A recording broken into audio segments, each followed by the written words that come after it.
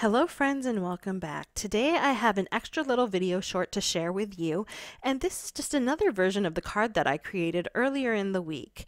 So this one's going to be a bit more traditional with more traditional reds and greens for my Christmas card. I foiled those images the same way I did before with that Spellbinder silver foil. And now I'm using some Spectrum Noir deep reds and some nice deep greens to color in these poinsettias and these leaves for you.